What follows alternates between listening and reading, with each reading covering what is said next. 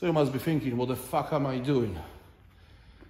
This is a SPOTO press, but it's upgraded by not locking out.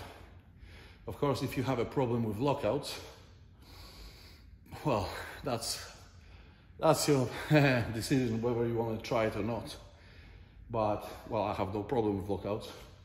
And if I keep the tension on my pecs and triceps, I take the breath on the top while being in pulse position, I find that this is teaching my muscles to stay in control of the movement. So when I approach weights above 200 kilograms, this is just merely 140, I have much more awareness of the position I'm in, and I can control the pulse on the chest.